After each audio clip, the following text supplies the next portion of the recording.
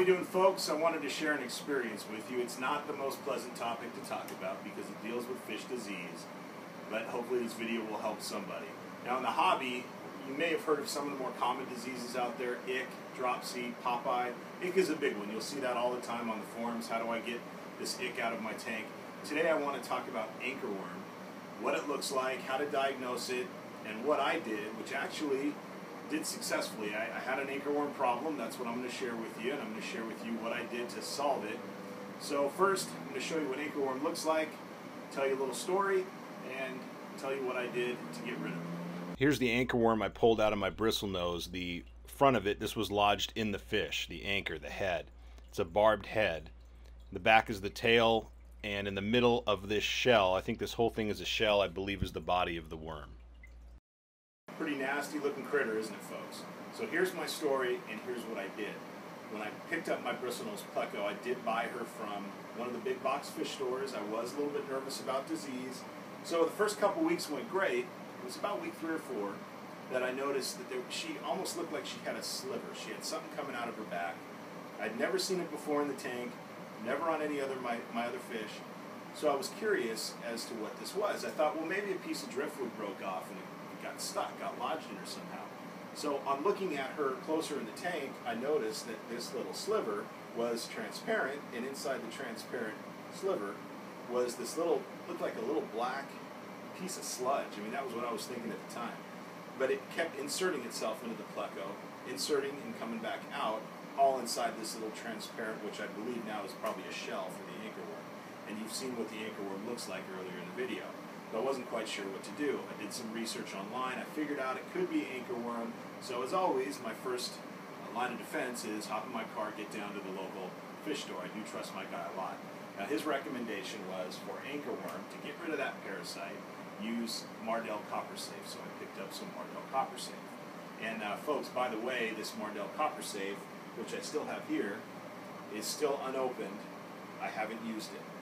And the reason that I didn't use this is I am nervous about medicating my tanks unless it's ick, unless it's something simple. So I wanted to use it as a last route, and I figured there's got to be another way to get rid of this anchorworm. Now, as you've seen, this is not like your dog having worms. They're not inside. This is an external parasite that attaches to the fish. So it took a lot of research. I couldn't find much on this, but finally I found that you could actually do a little fish surgery and pull this guy out. And here's what I did. So here's a replica of the surgical table, folks. Again, I did not use the Mardel. What I ended up doing is just taking a net and keeping this slightly under the water. I was able to catch the pleco. She's a lot smaller at the time, and hold her up a little bit. She would waddle along the net as I took my tweezers and just grabbed it and pulled the anchorworm. Now the first time I pulled, I grabbed a quarter of the shell and broke that off. They call it an anchorworm for a reason. It is really anchored in there. Now, in the beginning of the video, you saw the head on that anchorworm. It really does get stuck in. So you'll know when you're getting it out, you'll hear a loud pop and snap. And I did have the whole anchorworm. So after I pulled it out, I used just peroxide and put that on her wound. I did it for, it was about 5 or 6 days. I used a long Q-tip so I could stay away from her a little bit, my pleco, but got a little peroxide, dabbed it on. About 5 or 6 days I did that. She did not appreciate being caught, but the wound healed up very, very nicely. So this is what I did, and this is how I did it. I haven't had any kind of outbreaks since. That was an isolated incident. The Mardel, you can see, this is still brand new. Hasn't been opened, hasn't been used, but it has an expiration of 2018 on it. So I'm going to keep it in case I need it, because I do have a quarantine tank now. And you can see on the box here, let me try to focus in a little bit to show you guys. So you can see your external parasites on the bottom. Those are your anchorworms. And I'm going to keep it. I might use it if God forbid I have to, but if I do, I'll use it in a quarantine tank. Copper is deadly to invertebrates. If you want to keep snails, if you want to keep shrimp, the copper is going to kill them. So not good for inverts, and this is why I did not want to use it in my 20-gallon tank at the beginning, and why I resorted to pulling out the anchorworm. So that's the table. That's what I used. Real simple. And that's what I used, folks. That was the surgical table for what was my first fish surgery.